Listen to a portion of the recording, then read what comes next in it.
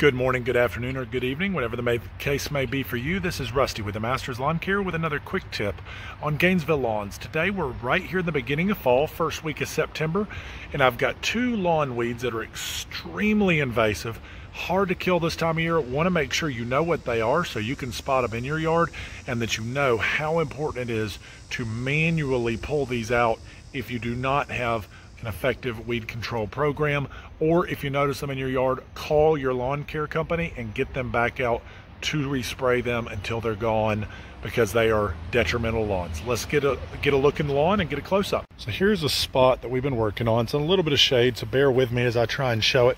A spot we've been trying to get to fill in, and we've been fertilizing. It was a big bare spot, and it's really starting to fill in and grow well with all the rains that we've had this summer.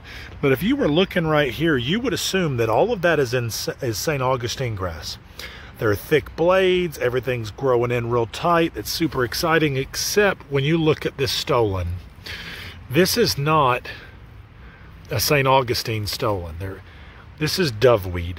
And the way you know that this is doveweed is by the color. I'm trying to get some sunlight. See the red stolon? The stolon is what the leaves grow out of, the round piece that the leaves grow out of. That red stolon and thin root system is the definition, or what defines the fact that this is a doveweed. And it is really spreading fast.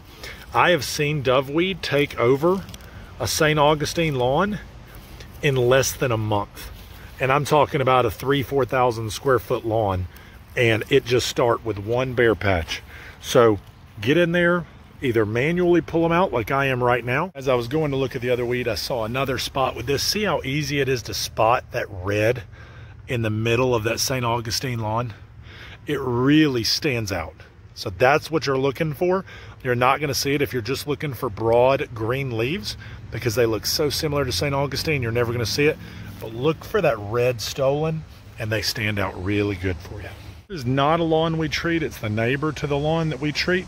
But if you look at this grass, this is not a turf grass. That's called creeping basket grass. Okay, got a real curled leaf. If you look at it real close, kind of got some waves in it. But you look, if I back up, it's in the St. Augustine lawn, and it is really dense and thick here across there, and going up the edge of the driveway across there. I mean, that is really taking over the lawn. This one's a little bit more difficult to pull out. You can see it's got a better root system. You know, I'm sitting here grabbing it, and it is a little tougher. So the root system's a little deeper.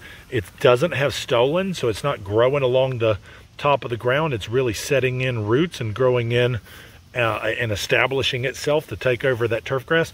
I mean, if we did weed control on this area right here, we could get all that basket grass turned brown, but there would be almost no grass in that area because it's already choked it all.